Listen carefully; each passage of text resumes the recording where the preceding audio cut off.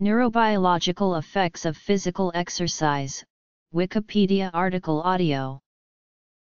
The neurobiological effects of physical exercise are numerous and involve a wide range of interrelated effects on brain structure, brain function, and cognition. A large body of research in humans has demonstrated that consistent aerobic exercise induces persistent improvements in certain cognitive functions, healthy alterations in gene expression in the brain, and beneficial forms of neuroplasticity and behavioral plasticity. Some of these long-term effects include increased neuron growth, increased neurological activity, improved stress coping, enhanced cognitive control of behavior, improved declarative, spatial, and working memory, and structural and functional improvements in brain structures and pathways associated with cognitive control and memory. The effects of exercise on cognition have important implications for improving academic performance in children and college students, improving adult productivity, preserving cognitive function in old age, preventing or treating certain neurological disorders, and improving overall quality of life. Long-term effects. Neuroplasticity. BDNF signaling. IGF-1 signaling. VEGF signaling. Structural growth. Long-term effects on cognition. Short-term effects. Short-term effects on cognition. Psychological stress and cortisol. Euphoria. Effects on neurochemicals. Beta-phenylethylamine, beta-endorphin, anandamide, monoamine neurotransmitters, glutamate and GABA, acetylcholine. Effects in children. Effects on central nervous system disorders. Addiction. Attention deficit hyperactivity disorder. Major depressive disorder. Brain cancers. Mild cognitive impairment. Neurodegenerative disorders. In healthy adults, aerobic exercise has been shown to induce transient effects on cognition after a single exercise session and persistent effects on cognition following regular exercise over the course of several months. People who regularly perform aerobic exercise have greater scores on neuropsychological function and performance tests that measure certain cognitive functions, such as attentional control, inhibitory control, cognitive flexibility, working memory updating and capacity, declarative memory, spatial memory, and information processing speed. The transient effects of exercise on cognition include improvements in most executive functions and information processing speed for a period of up to 2 hours after exercising. Alzheimer's disease. Parkinson's disease. Aerobic exercise induces short and long-term effects on mood and emotional states by promoting positive affect, inhibiting negative affect, and decreasing the biological response to acute psychological stress. Over the short term, aerobic exercise functions as both an antidepressant and euphoriant, whereas consistent exercise produces general improvements in mood and self-esteem. Notes. Regular aerobic exercise improves symptoms associated with a variety of central nervous system disorders and may be used as an adjunct therapy for these disorders. There is clear evidence of exercise treatment efficacy for major depressive disorder and attention deficit hyperactivity disorder. The American Academy of Neurology's Clinical Practice Guideline for Mild Cognitive Impairment indicates that clinicians should recommend regular exercise to individuals who have been diagnosed with this condition. Reviews of clinical evidence also support the use of exercise as an adjunct therapy for certain neurodegenerative disorders, particularly Alzheimer's disease and Parkinson's disease. Regular exercise is also associated with a lower risk of developing neurodegenerative disorders. A large body of preclinical evidence and emerging clinical evidence supports the use of exercise therapy for treating and preventing the development of drug addictions. Regular exercise has also been proposed as an adjunct therapy for brain cancers. Neuroplasticity is the process by which neurons adapt to a disturbance over time, and most often occurs in response to repeated exposure to stimuli. Aerobic exercise increases the production of neurotrophic factors which mediate improvements in cognitive functions and various forms of memory by promoting blood vessel formation in the brain, adult neurogenesis, and other forms of neuroplasticity. Consistent aerobic exercise over a period of several months induces clinically significant improvements in executive functions and increased gray matter volume in nearly all regions of the brain, with the most marked increases occurring in brain regions that give rise to executive functions. The brain structures that show the greatest improvements in gray matter volume in response to aerobic exercise are the prefrontal cortex, caudate nucleus, and hippocampus. Less significant increases in gray matter volume occur in the anterior cingulate cortex, parietal cortex, cerebellum, and nucleus accumbens. The prefrontal cortex, caudate nucleus, and anterior cingulate cortex are among the most significant brain structures in the dopamine and norepinephrine systems that give rise to cognitive control. Exercise-induced neurogenesis in the hippocampus is associated with measurable improvements in spatial memory. Higher physical fitness scores, as measured by VO2 max, are associated with better executive function, faster information processing speed, and greater gray matter volume of the hippocampus, caudate nucleus, and nucleus accumbens.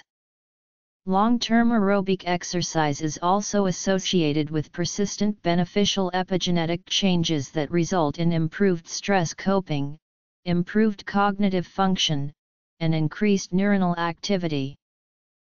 One of the most significant effects of exercise on the brain is the increased synthesis and expression of BDNF, a neuropeptide hormone, in the brain and periphery, resulting in increased signaling through its receptor tyrosine kinase, tropomyosin receptor kinase B.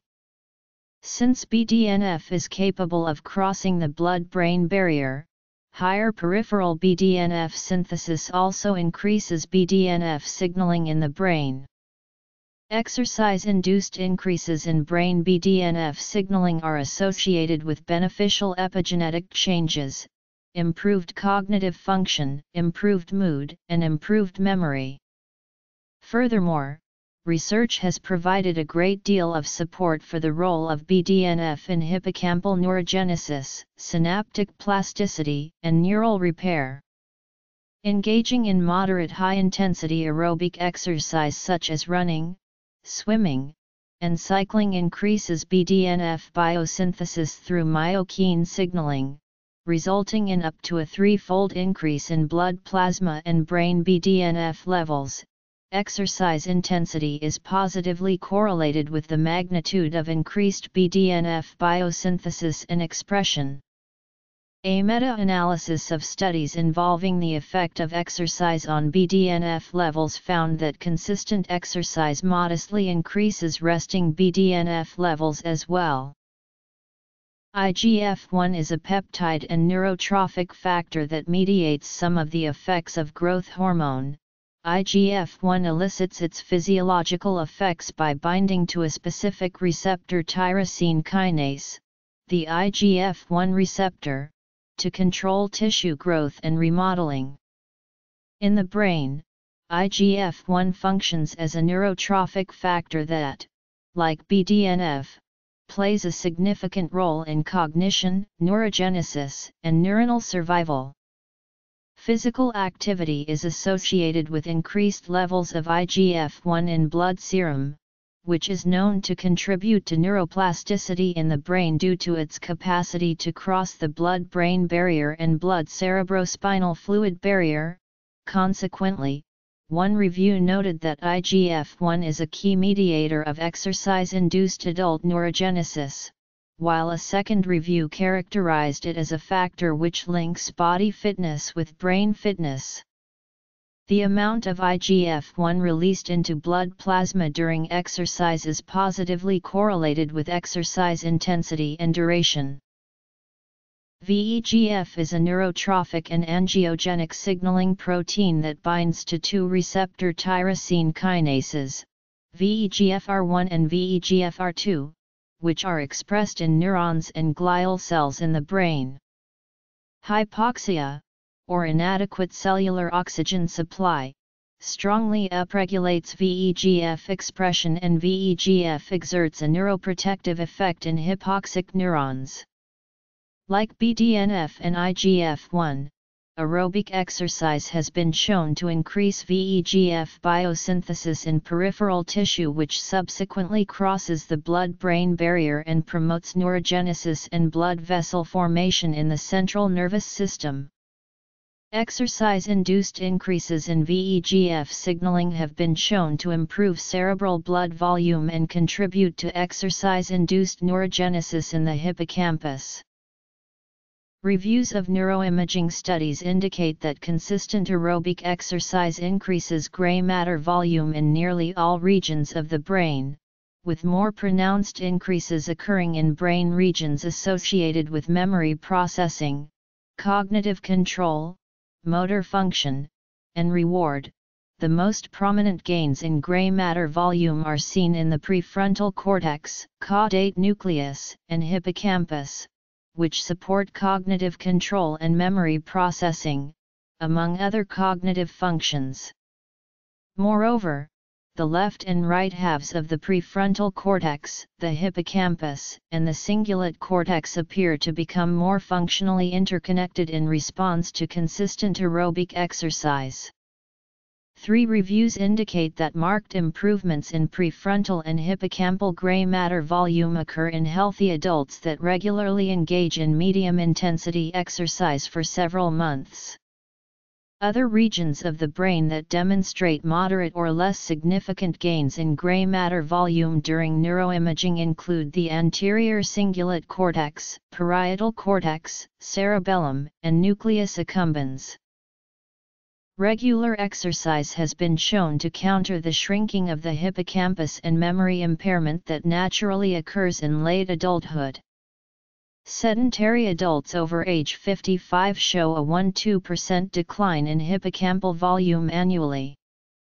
A neuroimaging study with a sample of 120 adults revealed that participating in regular aerobic exercise increased the volume of the left hippocampus by 2.12% and the right hippocampus by 1.97% over a 1-year period.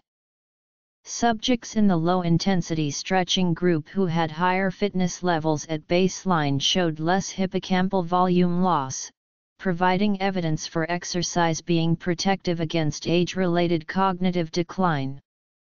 In general, individuals that exercise more over a given period have greater hippocampal volumes and better memory function. Aerobic exercise has also been shown to induce growth in the white matter tracts in the anterior corpus callosum, which normally shrink with age. The various functions of the brain structures that show exercise-induced increases in gray matter volume include: concordant with the functional roles of the brain structures that exhibit increased gray matter volumes, regular exercise over a period of several months has been shown to persistently improve numerous executive functions and several forms of memory. In particular, consistent aerobic exercise has been shown to improve attentional control, information processing speed, cognitive flexibility, inhibitory control, working memory updating and capacity, declarative memory, and spatial memory.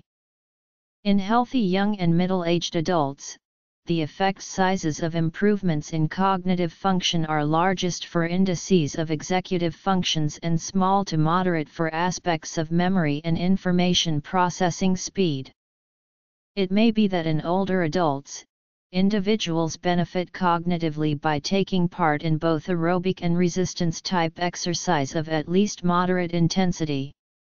Individuals who have a sedentary lifestyle tend to have impaired executive functions relative to other more physically active non-exercisers. A reciprocal relationship between exercise and executive functions has also been noted. Improvements in executive control processes, such as attentional control and inhibitory control, increase an individual's tendency to exercise. In addition to the persistent effects of regular exercise over the course of several months on cognitive functions, acute exercise has been shown to transiently improve a number of cognitive functions. Reviews and meta-analyses of research on the effects of acute exercise in healthy young and middle-aged adults on cognition have concluded that information processing speed and a number of executive functions including attention, working memory, problem solving, cognitive flexibility, verbal fluency, decision making, and inhibitory control all improve for a period of up to 2 hours post-exercise. A systematic review of studies conducted on children also suggested that some of the exercise-induced improvements in executive function are apparent after single bouts of exercise, while other aspects only improve following consistent exercise on a regular basis. The stress hormone, cortisol, is a glucocorticoid that binds to glucocorticoid receptors. Psychological stress induces the release of cortisol from the adrenal gland by activating the hypothalamic pituitary adrenal axis. Short-term increases in cortisol levels are associated with adaptive cognitive improvements, such as enhanced inhibitory control. However, excessively high exposure or prolonged exposure to high levels of cortisol causes impairments in cognitive control and has neurotoxic effects in the human brain. For example, chronic psychological stress decreases BDNF expression, which has detrimental effects on hippocampal volume and can lead to depression. As a physical stressor, aerobic exercise stimulates cortisol secretion in an intensity-dependent manner. However, it does not result in long-term increases in cortisol production, since this exercise-induced effect on cortisol is a response to transient negative energy balance. Individuals who have recently exercised exhibit improvements in stress coping behaviors. Aerobic exercise increases physical fitness and lowers neuroendocrine reactivity and therefore reduces the biological response to psychological stress in humans. Exercise also reverses stress-induced decreases in BDNF expression and signaling in the brain, thereby acting as a buffer against stress-related diseases like depression. Continuous exercise can produce short-term euphoria, an affective state associated with feelings of profound contentment, elation, and well-being, which is colloquially known as a runner's high in distance running or a rower's high in rowing. Current medical reviews indicate that several endogenous euphoriants are responsible for producing exercise-related euphoria, specifically phenethylamine, beta-endorphin, and anandamide. Beta-phenylethylamine, commonly referred to as phenethylamine, is a potent human trace amine and neuromodulator which functions as endogenous amphetamine. 30 minutes of moderate to high-intensity physical exercise has been shown to induce an enormous increase in urinary beta-phenylacetic acid, the primary metabolite of phenethylamine. 2 reviews noted a study where the mean 24-hour urinary beta-phenylacetic acid concentration following just 30 minutes of intense exercise rose 77% above its base level, the reviews suggest that phenethylamine synthesis sharply increases during physical exercise, during which it is rapidly metabolized due to its short half-life of roughly 30 seconds. In a resting state, phenethylamine is synthesized in catecholamine neurons from L-phenylalanine by aromatic amino acid decarboxylase at approximately the same rate at which dopamine is produced. In light of this observation, the original paper and both reviews suggest that phenethylamine plays a prominent role in mediating the mood-enhancing euphoric effects of a runner's high, as both phenethylamine and amphetamine are potent euphoriants. Beta-endorphin is an endogenous opioid neuropeptide that binds to mu-opioid receptors, in turn producing euphoria and pain relief. A meta-analytic review found that exercise significantly increases the secretion of beta-endorphin and that this secretion is correlated with improved mood states. Moderate intensity exercise produces the greatest increase in beta-endorphin synthesis, while higher and lower intensity forms of exercise are associated with smaller increases in beta-endorphin synthesis. A review on beta-endorphin and exercise noted that an individual's mood improves for the remainder of the day following physical exercise and that one's mood is positively correlated with overall daily physical activity level.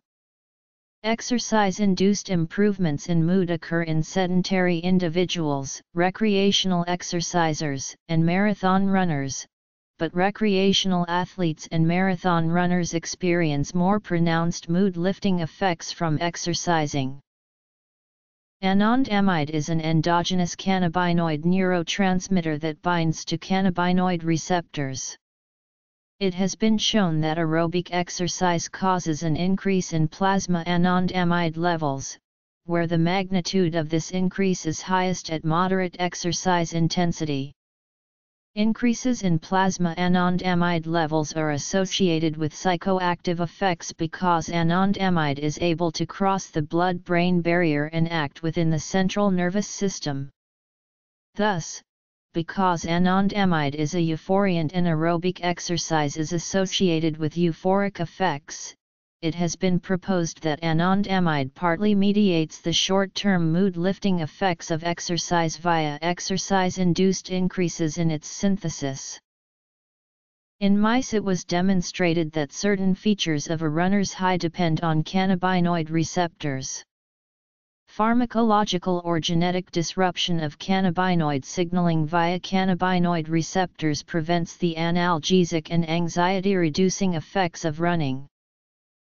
Glutamate, one of the most common neurochemicals in the brain, is an excitatory neurotransmitter involved in many aspects of brain function, including learning and memory.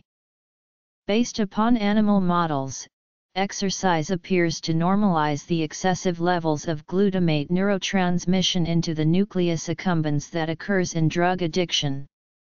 A review of the effects of exercise on neurocardiac function in preclinical models noted that exercise-induced neuroplasticity of the rostral ventrolateral medulla has an inhibitory effect on glutamatergic neurotransmission in this region, in turn reducing sympathetic activity. The review hypothesized that this neuroplasticity in the RVLM is a mechanism by which regular exercise prevents inactivity-related cardiovascular disease. Sibley and Etnier performed a meta-analysis that looked at the relationship between physical activity and cognitive performance in children. They reported a beneficial relationship in the categories of perceptual skills, intelligence quotient, achievement, verbal tests, mathematic tests, developmental level/academic readiness and other, with the exception of memory, that was found to be unrelated to physical activity. The correlation was strongest for the age ranges of 4-7 and 11-13 years. On the other hand, Chaddock and colleagues found results that contrasted Sibley and Etnier's meta-analysis. In their study, the hypothesis was that lower fit children would perform poorly in executive control of memory and have smaller hippocampal volumes compared to higher fit children. Instead of physical activity being unrelated to memory in children between 4 and 18 years of age, it may be that pre-adolescents of higher fitness have larger hippocampal volumes than pre-adolescents of lower fitness. According to a previous study done by Chaddock and colleagues, a larger hippocampal volume would result in better executive control of memory. They concluded that hippocampal volume was positively associated with performance on relational memory tasks. Their findings are the first to indicate that aerobic fitness may relate to the structure and function of the pre-adolescent human brain. In Best's meta-analysis of the effect of activity on children's executive function, there are two distinct experimental designs used to assess aerobic exercise on cognition. The first is chronic exercise, in which children are randomly assigned to a schedule of aerobic exercise over several weeks and later assessed at the end. The second is acute exercise, which examines the immediate changes in cognitive functioning after each session. The results of both suggest that aerobic exercise may briefly aid children's executive function and also influence more lasting improvements to executive function. Other studies have suggested that exercise is unrelated to academic performance, perhaps due to the parameters used to determine exactly what academic achievement is. This area of study has been a focus for education boards that make decisions on whether physical education should be implemented in the school curriculum, how much time should be dedicated to physical education, and its impact on other academic subjects. Another study found that 6th graders who participated in vigorous physical activity at least 3 times a week had the highest scores compared to those who participated in moderate or no physical activity at all. The kids who participated in vigorous physical activity scored 3 points higher, on average, on their academic test, which consisted of math, science, English, and world studies.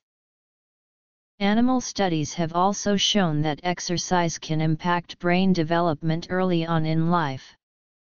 Mice that had access to running wheels and other such exercise equipment had better neuronal growth in the neural systems involved in learning and memory. Neuroimaging of the human brain has yielded similar results, where exercise leads to changes in brain structure and function.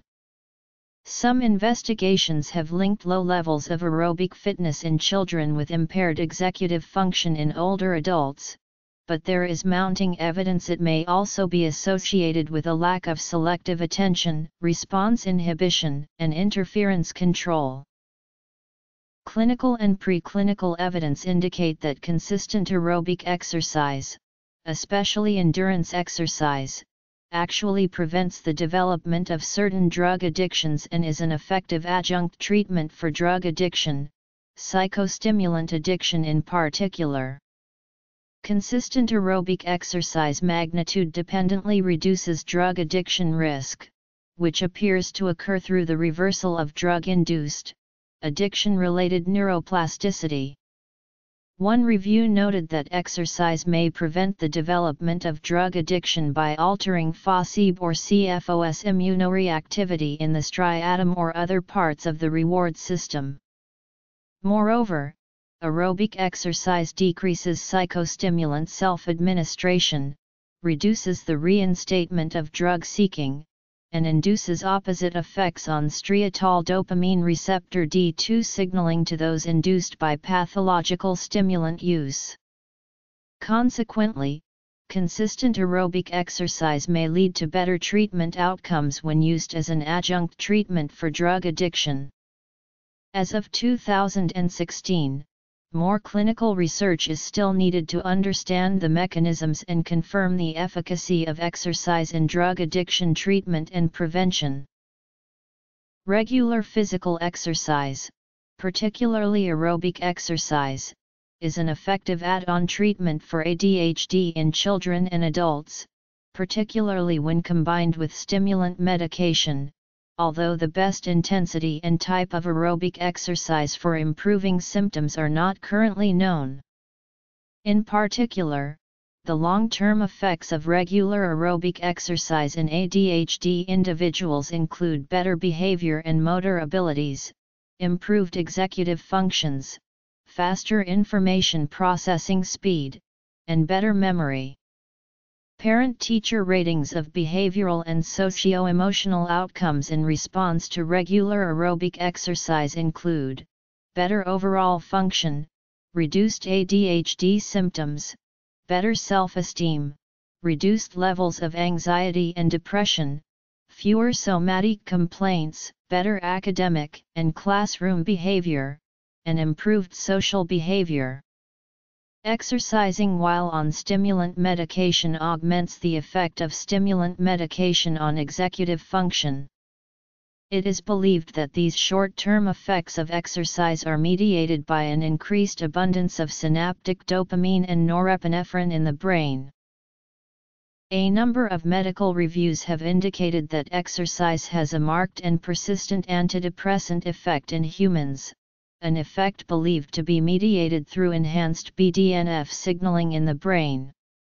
Several systematic reviews have analyzed the potential for physical exercise in the treatment of depressive disorders.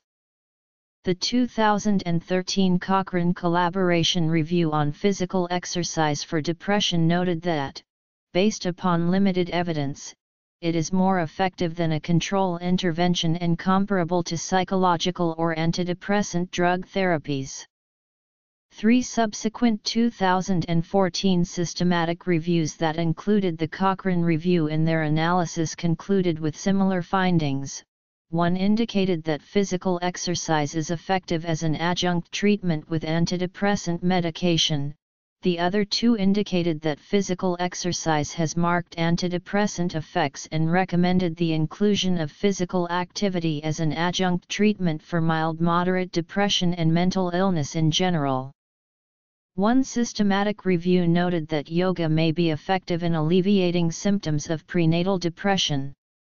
Another review asserted that evidence from clinical trials supports the efficacy of physical exercise as a treatment for depression over a 2-4-month period. A 2015 review of clinical evidence which included a medical guideline for the treatment of depression with exercise noted that the available evidence on the effectiveness of exercise therapy for depression suffers from some limitations. Nonetheless, it stated that there is clear evidence of efficacy for reducing symptoms of depression. The review also noted that patient characteristics, the type of depressive disorder, and the nature of the exercise program all affect the antidepressant properties of exercise therapy. A meta-analysis from July 2016 concluded that physical exercise improves overall quality of life in individuals with depression relative to controls.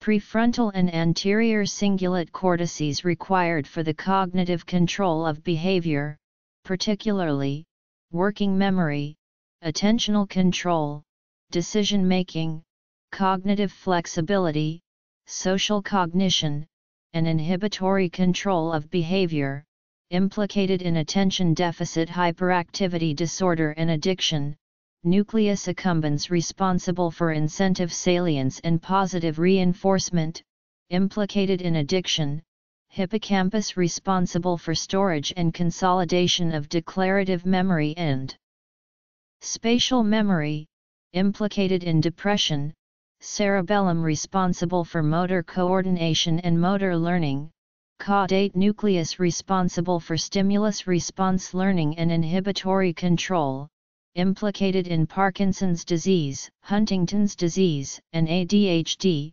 parietal cortex responsible for sensory perception, working memory, and attention.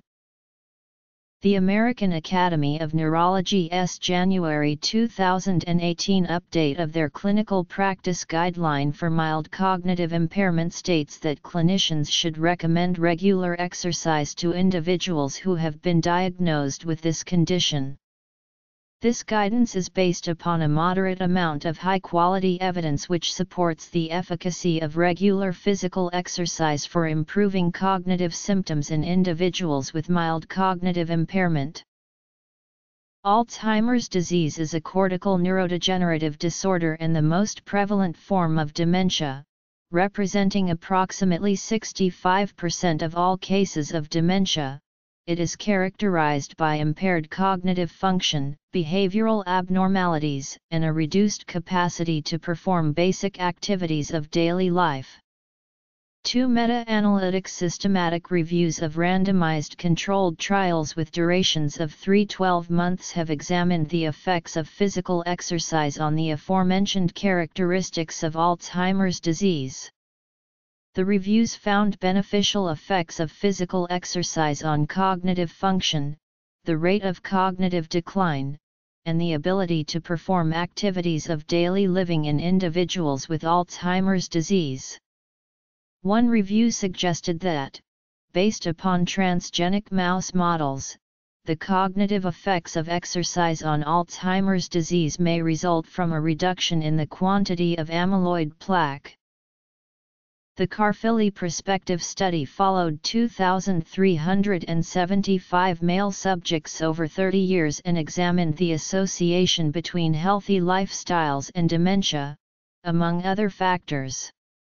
Analyses of the Carfilli study data have found that exercise is associated with a lower incidence of dementia and a reduction in cognitive impairment.